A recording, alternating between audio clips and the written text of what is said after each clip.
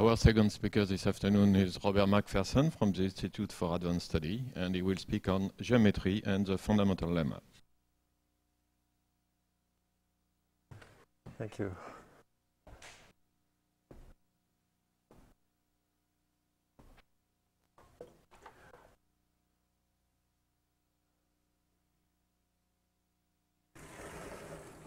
I'm going to describe joint work of Mark Reske, Kotwitz, and myself. In the opening remarks of this conference, this was referred to as the gloomy trio. So,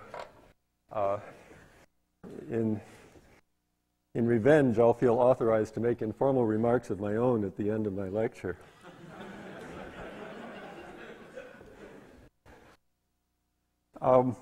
So this is work, our attempts to prove and understand the fundamental lemma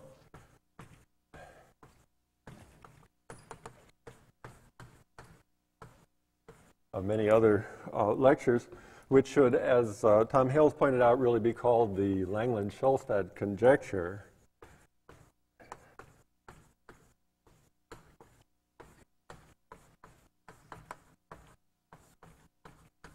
In fact, as I hope to make clear, it seems to me that it should be called the Langland-Schulstad conjecture and sort of celebrated with a large cash offering from some rich philanthropist, because I think it's really like some of the other famous conjectures, really quite profound. A measure of profundity is when you translate it into a completely different language. Is it telling you something interesting or something that looks either uninteresting or obvious? And in this case, it looks like something interesting. Well, so I ask your indulgence. I'm not going to. I'm going to omit many technical details. I'm going to sort of talk like a dreamscape and talk about my impressions, but and say things which are roughly true. But anyhow, the fundamental lemma refers to a situation like this.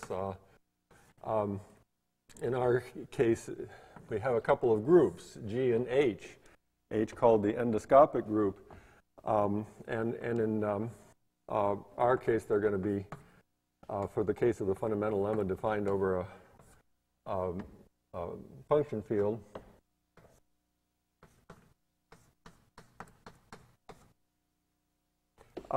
They share a torus in common, and that torus has an element that we're going to focus on called gamma. And that's not quite all they have in common. If we look at their Langland's dual groups, then the Langland's dual of H is included in the Langland's dual of G. In fact, in the classical situation, there's an element S, so that the Langland's dual of H is the centralizer of S in the Langland's dual to G. So these are the actors. The interesting thing, as with many aspects of the Langland's program, is that G and H have very little in common in general. Their duals have something in common. There's a map, but G and H are like from different worlds. And I mean, I think that's one of the reasons that I think this whole area deserves to be better known among mathematicians who are not in this room, that it's predicting the transition from things that look completely different. And in general, in mathematics, when you can make a transition between things that look completely different, well, something interesting has happened when you have understood why. Okay, so what it is concerned about for G and H is orbital integrals. So an orbital integral is a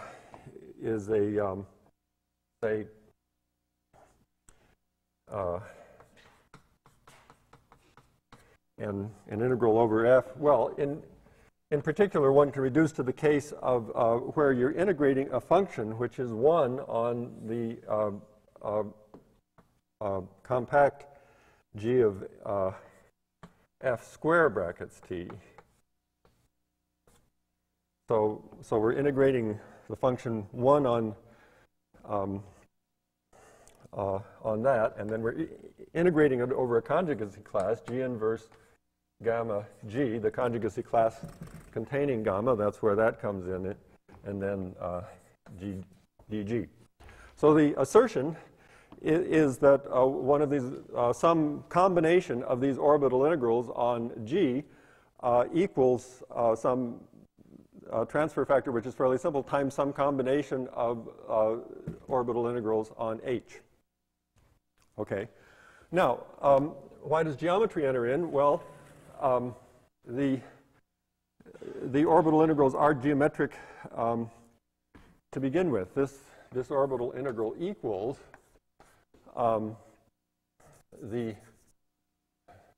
so I don't know, let me call this OI or something. OI equals the number of points in what we'll call x sub gamma of f, the Springer fiber for gamma. This is some subset of g of f round brackets t divided by g of f square brackets t. Okay. And sub gamma just means the part fixed by gamma. I mean g g of f of t acts on this, and gamma is, after all, inside of g of f of t, and therefore I can consider the part fixed by gamma. I call it a Springer fiber.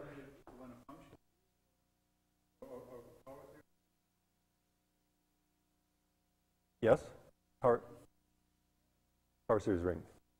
This is local.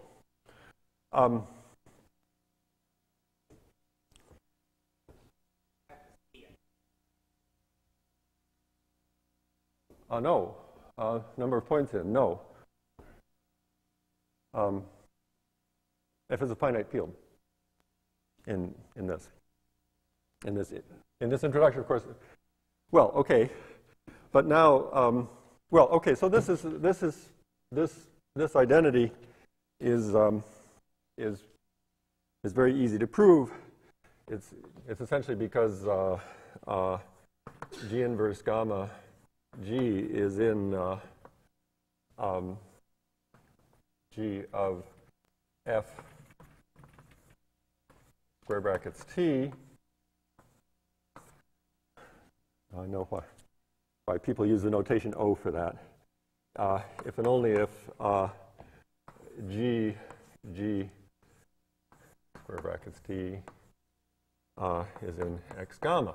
This coset is in X gamma. Okay, so you just check this.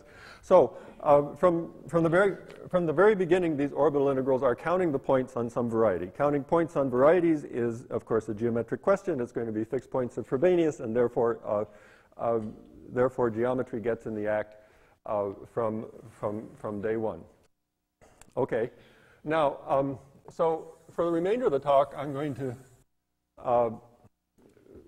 as Jim Arthur suggested, suppress F and replace it by the complex numbers with just occasional comments about the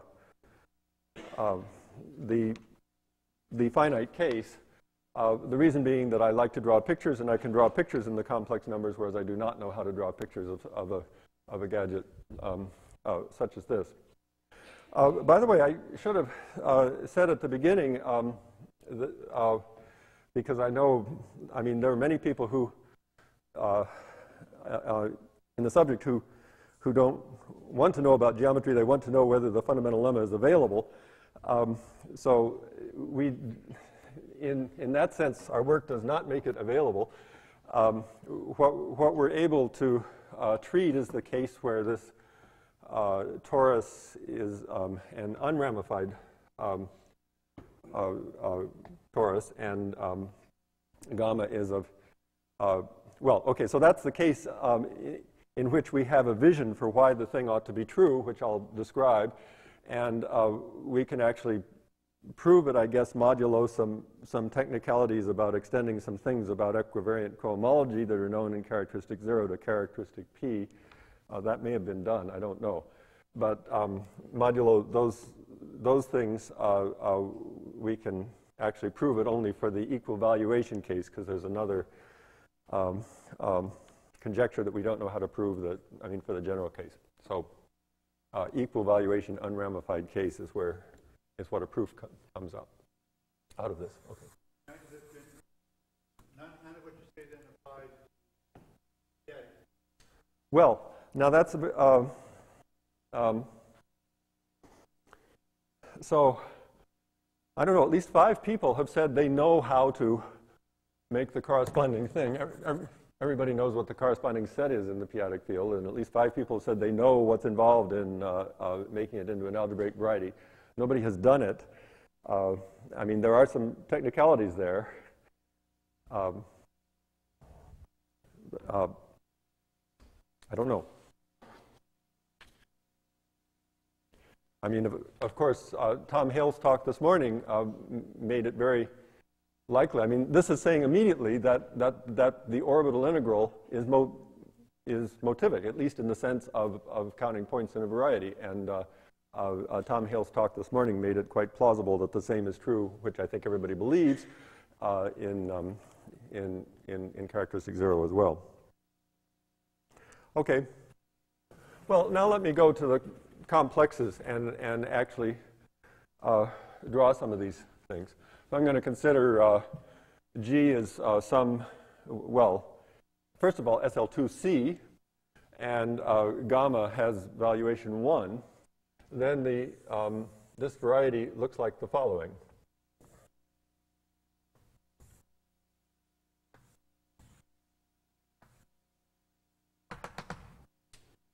It's an infinite string of P1s. These are supposed to be Riemann spheres joined at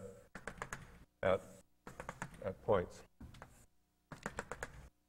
So this is the variety over the complex numbers, and continues on forever. This is far simpler than most of them, but not untypical in the sense of structure. It sort of has this some periodic structure, and it's infinite with respect to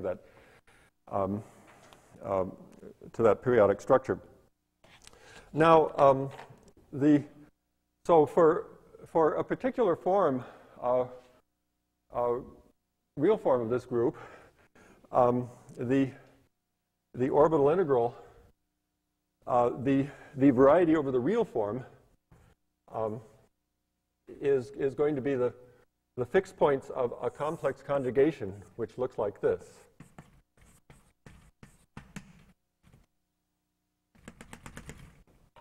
Okay, so it's going to be 1 P1. That is, everything, this whole thing gets flipped, and you have that 1 copy of a P1. Okay, so that's one orbital integral. Another orbital integral will be the fixed points of a complex conjugation that looks like this. It fixes this point and flips like that. Those two orbits will conjugacy classes will be stably conjugate, and the union of this yellow thing plus this red thing is going to be a stable conjugacy class. Okay. Meanwhile, for the only endoscopic group this guy's got, which is a torus, the complex points of the variety look like this, and then the real points are the fixed points of the conjugation that goes like that, namely there's only one of them. Okay. So actually, let me make that. Can you tell the difference in color? Yes, some can.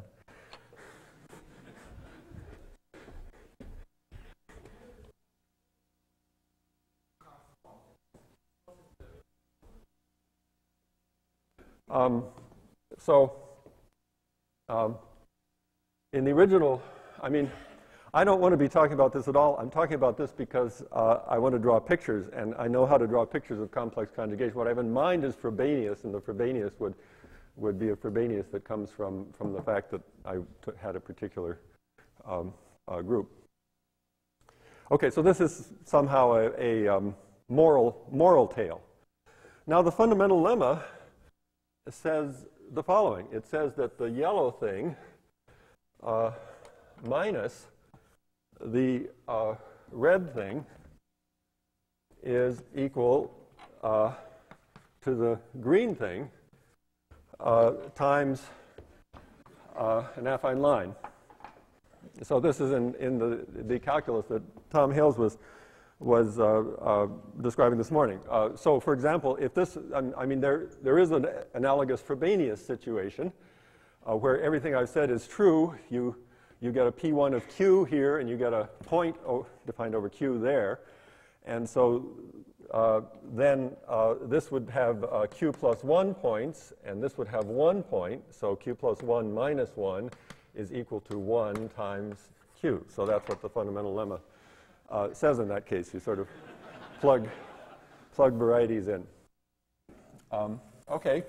Now, so the first thing we want to do is to make this look more natural. These numbers, this number plus 1 here and minus 1 there, those are these infamous transfer factors or kappa numbers, and we'll have not much chance of proving the fundamental lemma if we have to deal with, well, at least.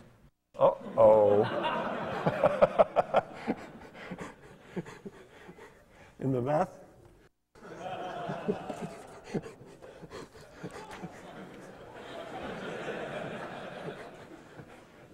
Advantages of being tall. So let's see.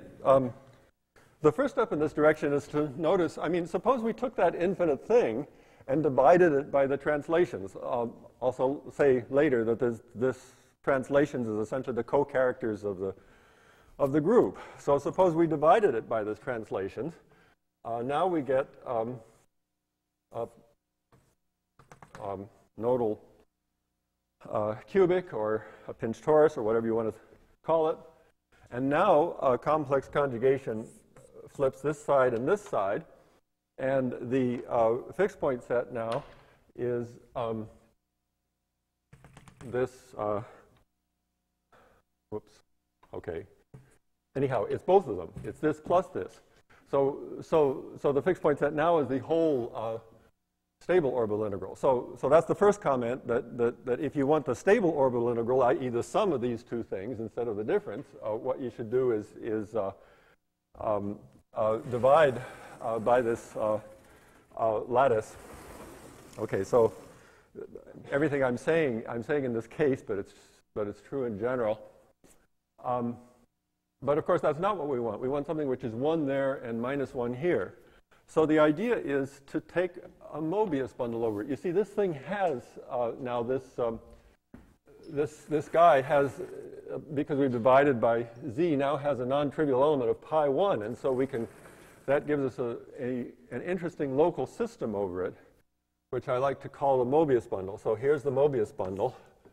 It's whatever coefficients you're using, which, as in the other talks, would be QL in the finite characteristic case, or Q in this case. Anyhow, you have whatever coefficients you're using crossed an interval, and then here you have one of those nodes, one of those lobes, and we're doing the following identification. We identify this going down with this going up. That's the Mobius band up there. And we identify this point with this point. Okay, if we identify those 2 points with each other, we clearly get that thing. If we identify this, we get a local system over it. Now, this is an invariant. This is a complex conjugation equivariant local system. Why? Because look at what complex conjugation did. It sort of switched complex conjugation, moves like this. Okay, so I have to lift that to this bundle, and the way I do it is I reflect about this point in the middle, the 0 on the central fiber. That is, I take a point up here to a point down here. So this is the equivariance, the lift of that. See, it works because it's a Mobius bundle, so I've identified down here with up over here. But now, look what's happened with this marvelous bundle. The complex conjugation on the bundle takes this to itself by the identity, but takes this to itself by minus the identity. See, because if I have 2 points up here, I'm flipping, and so it's minus the identity. So I get these marvelous Langland-Shellstad transfer factors by what's happening on the stalk of the local coefficient system. So finally, what the fundamental lemma comes down to saying is that if I take the trace of, I don't know, Frobenius or complex conjugation on this guy with these coefficients, with these twisted coefficients, then I get the same as I would on the endoscopic group. On H, the bottom line there was H. So this is, well, except for the factor of Q, which gets to be explained later. At least all these signs come in as the action on the fibers of this bundle. So this is, I get to, I mean, this idea is due to Kotwitz, therefore I get to sort of advertise it. He always says it's trivial, but it seems to me that it sort of makes both sides now motivic. We're basically in the general case, which you don't see here, I would be taking the trace of Frobenius on the H side with the same twisted bundle, and I would be comparing the two, and I want their cohomology to be just the same. You can calculate it in this case. Their cohomology is the same, and therefore the trace, I mean, their cohomology is the same in a Frobenius or in a complex conjugation equivariant way, and therefore the traces are equal. Okay, so that's the strategy to show that the cohomology of both the group and the endoscopic group with respect to this twisted bundle is the same. Okay, now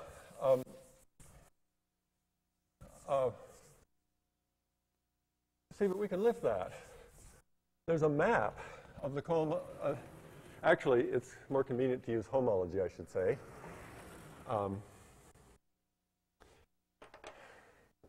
See, there's a map of the homology of this,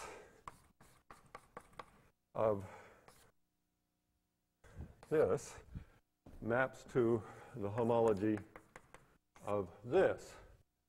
And they're very nearly the same. I can send this zero-dimensional class to this two-dimensional class, and this zero-dimensional class to this two-dimensional class. So I have a map which is beautiful and equivariant with respect to this flipping, which, by the way, will turn out to be the action of a Weil group element. Not surprisingly, that often happens, this flip.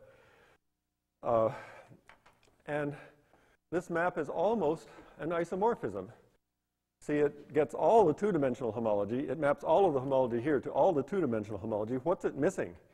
It's missing a class in zero-dimensional homology. That is, its image misses a point. I map the zero cycle here to the two cycle here, so what I'm missing is the point.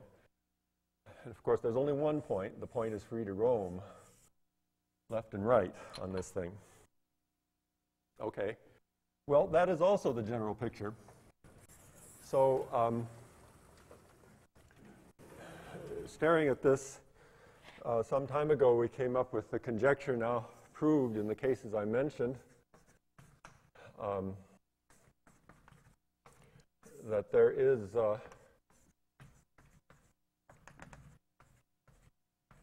there's a map from the homology of the x gamma of h, the thing on the endoscopic side, to the homology of x gamma of g, the thing on the group side, which is Weil equivariant. Okay, I need Weil equivariant. This means basically equivariant with respect to the flip. In this case, in general, I need Weil equivariant because Frobenius is going to be acting with respect to the Weil group. And which induces an isomorphism, passes to an isomorphism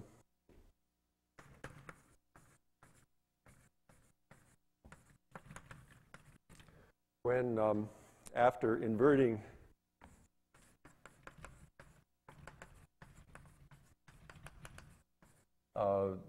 the elements 1 minus a co-root 1 minus alpha, where alpha is a co-root of G that's not a co-root of H.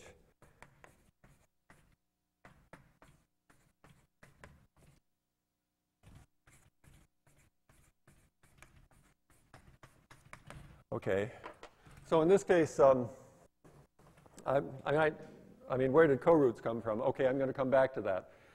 But in this case, alpha is simply a name for the translation to the right here, i.e. this map from H0 from the homology of this to the homology of this becomes an isomorphism after inverting translation to the right by 1.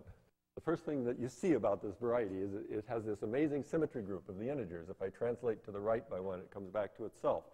That's true in general, and it's the lattice of co-weights that acts, and this is a particular co-root shifting to the right by 1. Well, you see, this is an isomorphism after inverting that because, you know, if I take this and translate it by alpha, I get the same thing. It's homologous to itself. So that's going to drop out when I invert those things. Whereas the two-dimensional classes aren't. I take this and translate it to the right, and there's no way I can wiggle it back. Now, there's an algebraic point which I should make, and this is, well, okay, let's see. Go for it.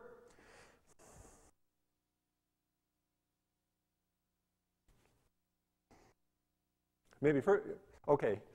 The trouble with this talk is I wanted to say everything first. This is enough. See, if this local system here hadn't twisted, then this class would have caused real trouble. I wouldn't have had an isomorphism from the point to this thing, because I would have had this point would have been a homology class. And and its sort of sweep would have been another homology class. I would have had these two homology classes that were up here that were so the homology of this is, you know, quite a bit bigger than the homology of a point. Certainly they're not isomorphic, but my claim is with twisted coefficients, this is isomorphic to the homology of a point. Why is that? That's because this class is a boundary because of the twisting of this local coefficient system. This local coefficient system twists exactly around the translation.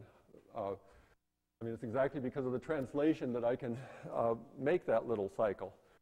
So the way I think of it is that these Springer varieties have these mobile cycles and these fixed cycles. This is one of the first things we noticed about them. The mobile cycles that are sort of able to just sort of move, sometimes not in every direction. I mean, it's completely amazing. Some of them will move off in one direction but not in another. But and then they have these fixed cycles that are sort of anchored to the variety and don't move at all. So the inverting of that keeps the fixed cycles, throws away the mobile cycles. The mobile cycles, however, are killed by the twisting of the local coefficient system. Okay, I haven't yet told you what local coefficient system I'm using, so that remark is probably not completely clear. But let me, except in this example. But let me just marvel now for a while. So very early in the game, we realized that there should be a map from this gadget to this gadget, and whereas we didn't have it quite formulated so nicely, we realized that it should, kill the mobile cycle somehow. But we couldn't produce one. And the more we stared at it, the more frustrating it got. And the reason is that these varieties are, worse than apples and oranges. They have nothing to do with each other. In this case, you don't see that. I'd have to give you a higher dimensional example to see how different these varieties are. But, I remember walking around, maybe really in a gloomy state, trying to find a correspondence between them or anything that would transfer cohomology classes from one of them to the other, and just not being able to do it. But so then we made a discovery in pure topology, which using equivariant homology, which resolved the issue. And this discovery came about exactly because of the conviction that the Langland-Shellstad theorem had to be true, and it had to be true for a reason, so there had to be something about these varieties. So I'll tell you what that was in a minute, but this discovery now has taken off in topology and has a life of its own. By now there have been about 10 papers that have been written by other people about this. We published the topology, the pure topology paper sometime earlier. The paper I'm describing now is in the process of being written, but hasn't been written yet. Okay, now, before I do that, let me tell you about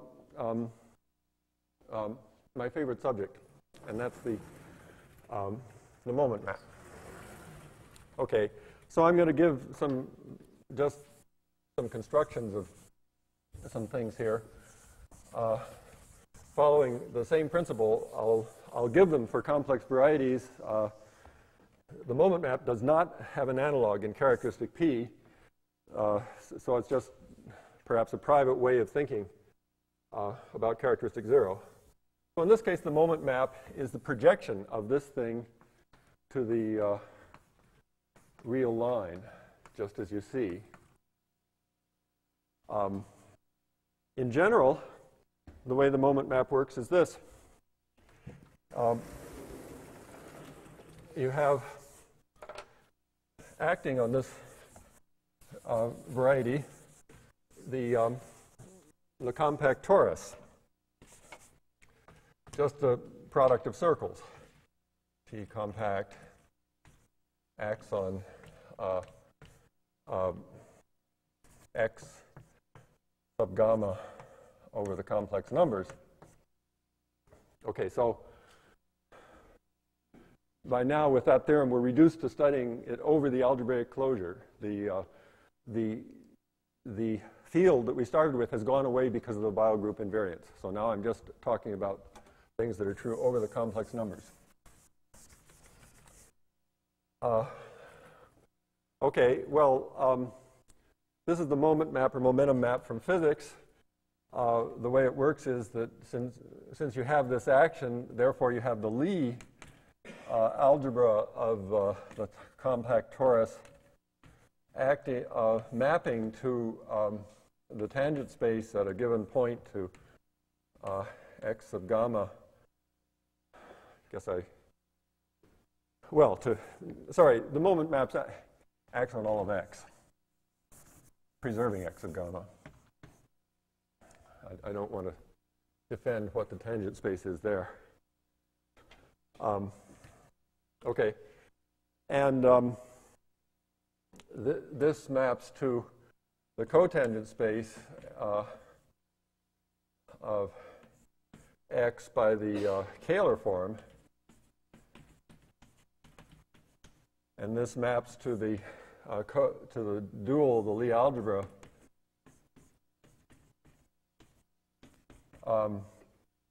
by the adjoint of this map. This is the derivative of the action, so this is the adjoint, and this maps back to the Lie algebra by the Killing form. And so if I take this composed map that goes around three sides, I have this composed map is equal to d mu, where mu is this map I'm talking about, this map to the real line. Or okay, so it maps to the Lie algebra of the compact form of the torus. Now this map has a lot of beautiful properties when we restrict it to the x gamma. It takes takes the fixed points. I also have the torus of C.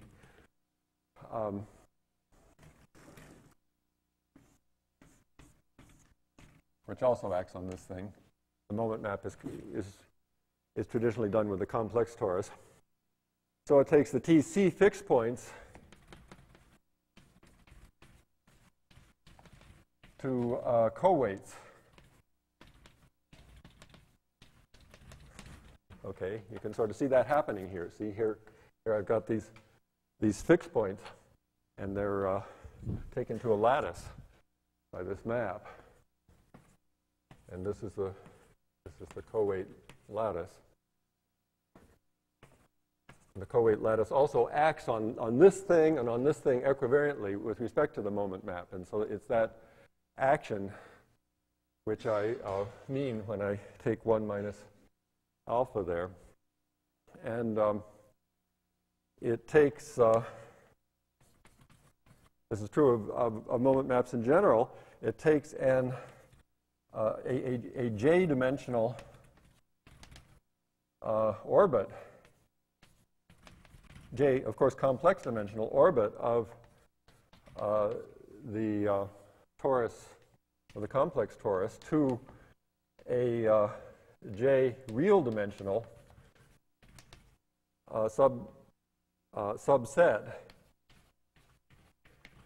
of its image. C compact.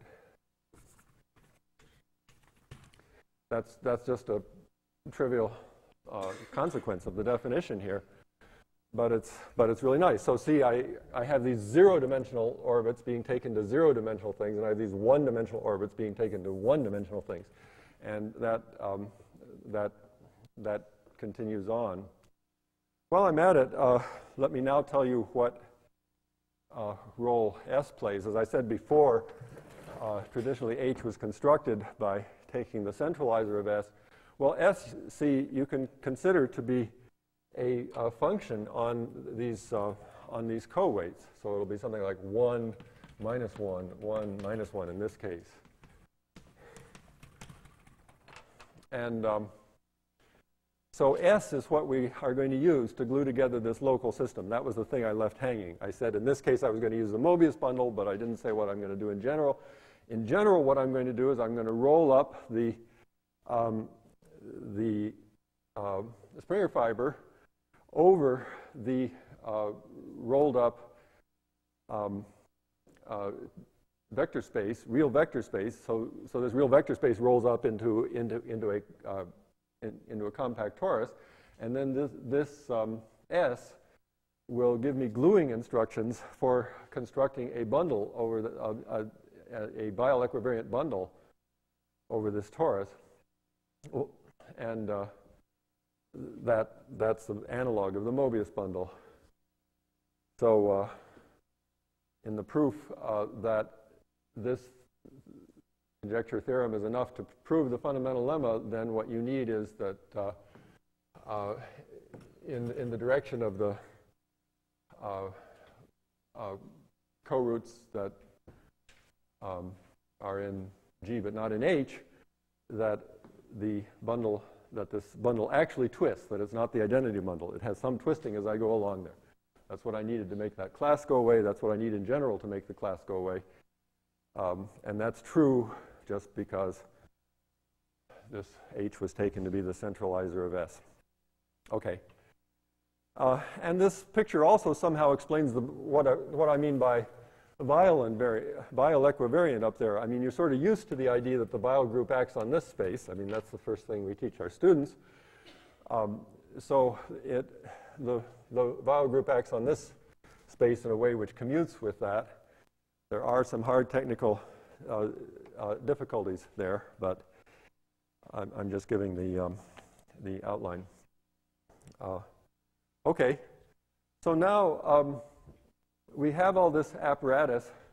Actually, let me draw the picture now for the case, well, almost the case that Gerard Lemma was discussing.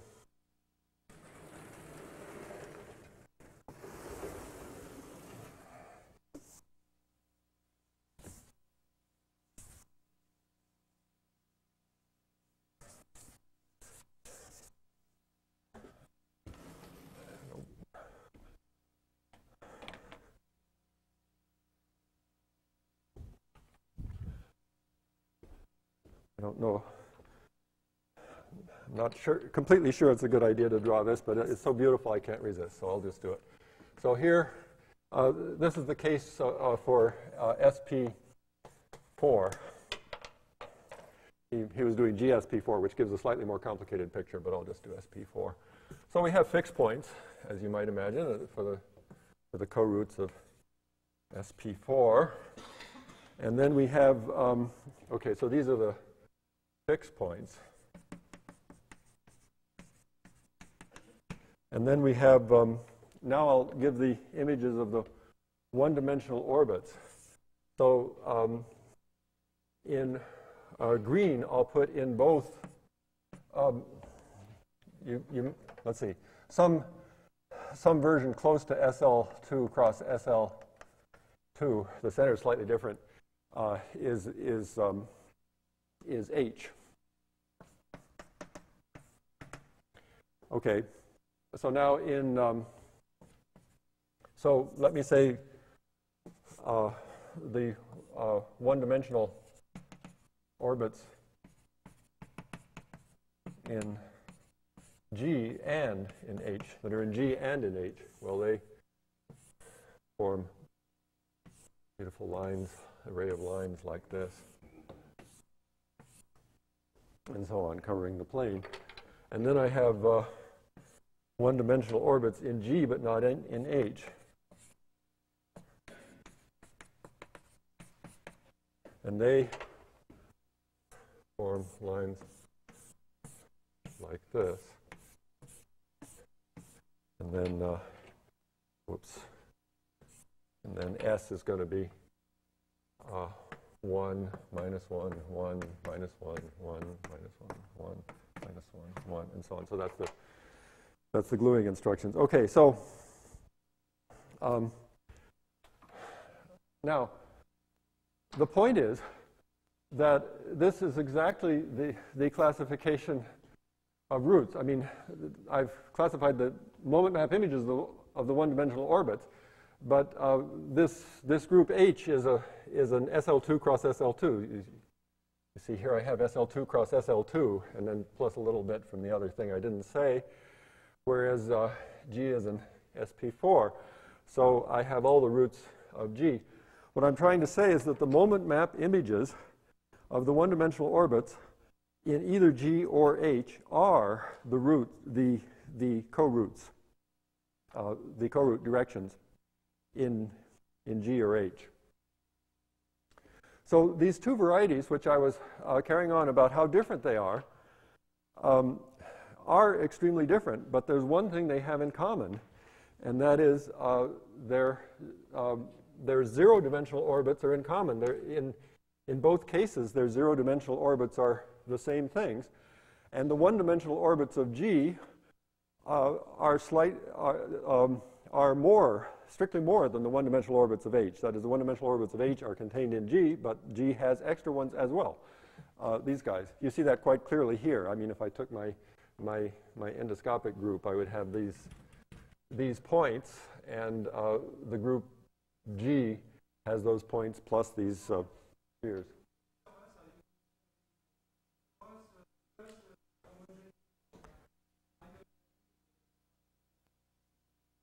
No, no extra GM for homogeneity. Yes, this is just the torus contained inside the group. No. Nevertheless, no, I didn't say there were finitely many. However, it is still the case. I mean, in fact, there will be infinitely many, but it is still the case that the one-dimensional orbits of G projecting to this particular green line will be the same as the one-dimensional orbits of H projecting to this particular green line. Isomorphic as algebraic varieties with a group action. And then in particular, G will have more. Okay. So, as I say, we were gloomily walking around trying to figure out how any way to move cohomology from one variety to another, and the only thing we saw in common was the zero and one-dimensional orbits, and so this led to the wild idea that that was enough, and that turned out to be the case. So just to tell the end of the story in summary form, if X has pure cohomology,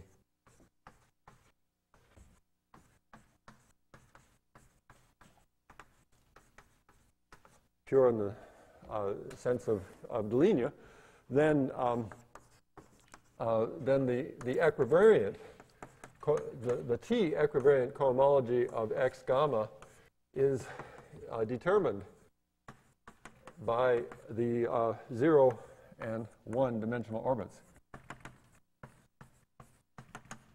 in a way which I will not specify because I don't have time, but in a way which basically is completely algorithmic. You look at this picture, plus the only thing you need to know about gamma is the valuation in each of these directions. So that's going to be some integer associated to each direction. And then you turn a crank and do beautiful algebra associated with that picture, and out of it you get the equivariant cohomology. Okay, so this was the theorem which I said that we found in topology as a result of trying to prove the fundamental lemma. Then, so conjecture, X gamma are all pure.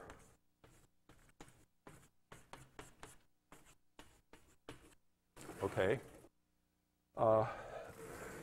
Seems very likely, quite compatible with what Tom Hales was saying this morning.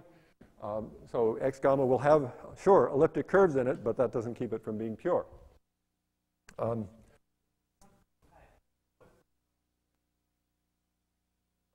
Yeah, well, see, that's why I'm taking homology. I mean, it is compact. It's morally compact in the same sense as all the geometric Langlands people are always saying, you know, this. Anyhow, it's finite dimensional, and all that happens, I mean, it's just like, as in this picture, you have a piece, and then you just add more pieces, and it starts being pure at some finite stage. So it's, I mean, it's not non-compact in a fundamentally bothersome way. Well, okay, you can make, I claim because it's homology, you can make this precise. Theorem, what we can prove is that it's pure for equal valuation. Okay, so this includes those cases with elliptic curves. I don't. This theorem includes the ramified torus case. It's pure in those cases.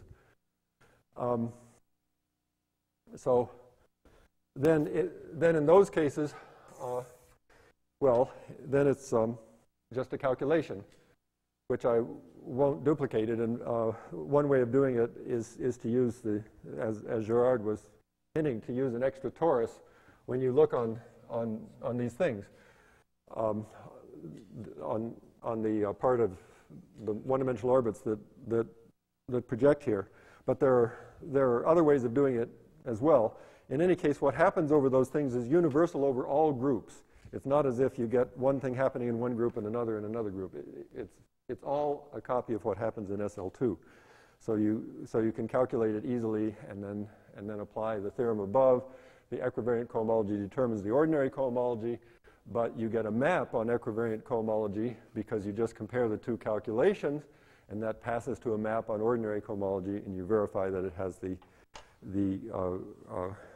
properties that we said. Okay.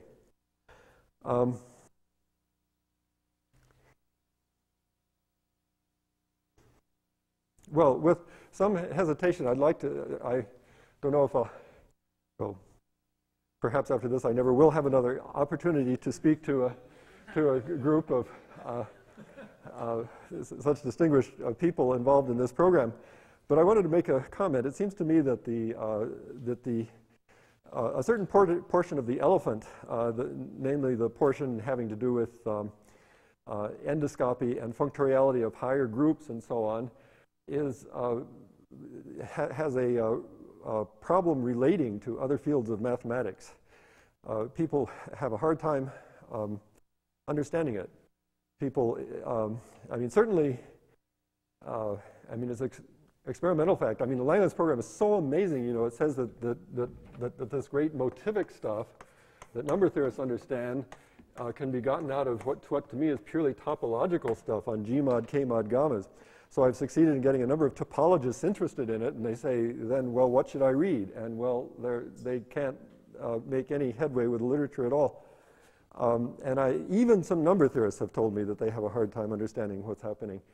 The situation strikes me as very similar to the situation in algebraic geometry just at the end of the time of Grothendieck. I remember clearly the advice was, you want to learn algebraic geometry, read EGA first, then read SGA. And of course, a few iron people could do that, but in particular geometers can't. Contrast that with algebraic geometry today, where it's used all over. Physicists use algebraic geometry left and right. Low-dimensional topologists, some of their favorite examples are from algebraic varieties. Nobody says, I think algebraic geometry could help me here, but I don't know how to get into the subject. Well, what happened in between times, some very distinguished people wrote some less demanding books that were sort of a way in for people who don't sort of want to learn everything at once and learn the whole notation. Well, I'm sure historically that will happen here, but it would be, and I know that there are some very distinguished people here in this room who have made tremendous efforts in exposition. But nevertheless, as I say, when you have a topologist on the street, they feel that this subject is totally impenetrable to them. And I hope somebody tries to do something about it. Thank you.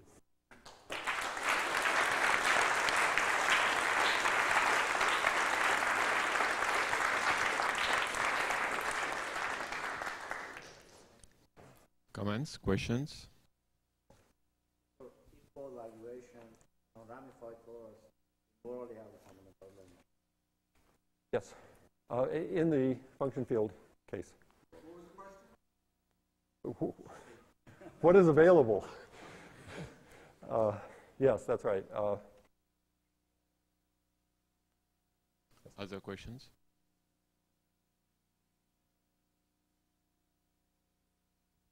Well, if not, thanks again, David.